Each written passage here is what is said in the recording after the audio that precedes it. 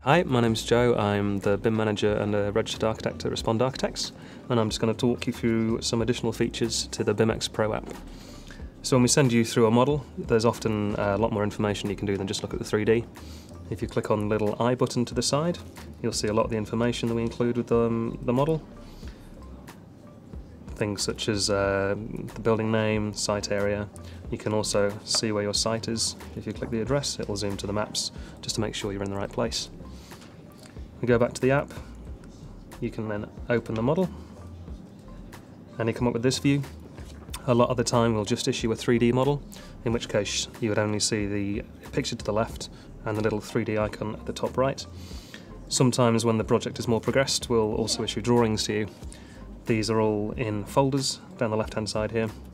If you select a folder, it'll expand and show all the different drawings that come with that different drawing set. We've got plans, we've got elevations, sections, and depending on the stage we'll also have different construction details further down. If you want to view a drawing, select the drawing and off to the right just click to view. Once it's open, you can use 2 fingers to navigate, zoom in and out, and if you select the little tape measure at the top right, click and drag to a point and let go, select it again and drag to another point, and you can take a dimension directly off the plan. Select the tape measure again to turn it off. In the drawing we've got lots of blue highlighted markers. Each of these can navigate to different drawings and details, but if you click the house in the bottom left corner,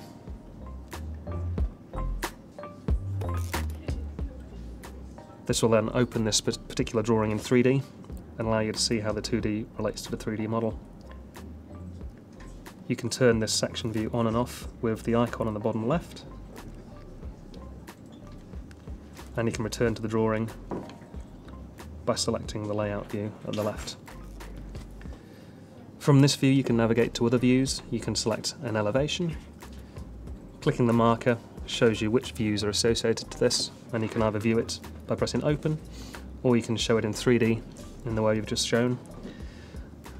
You can also select different areas and different objects.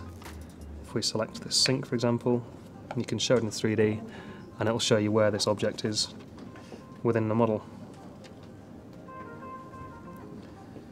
You can then select the drawing at the bottom left and go back to the 2D.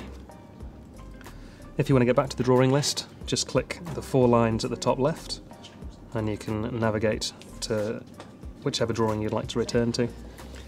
You can also select the 3D model at the top left, tap the 3D view and it will reopen it for you.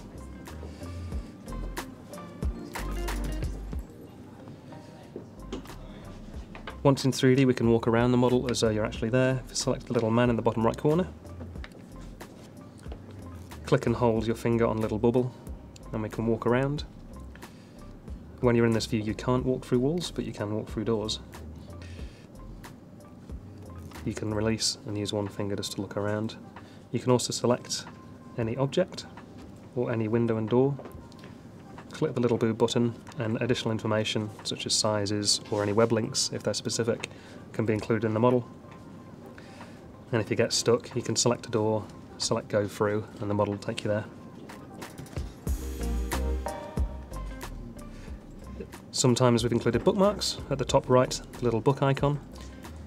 If you select it, you can add your own favourites, but if you click images in the middle icon at the bottom, there'll be specific views that have been saved. Select one and the model will zoom to it. Turn off the bookmarks and you're there, ready to go. And again, if you want to get back to the 2D model, select the top right, select one of the drawings and zoom to it. Hopefully the additional information in the BIMx model will help you further understand your project. If you have any questions, please don't hesitate to contact us. Thank you. Thank you for choosing Respond Architects.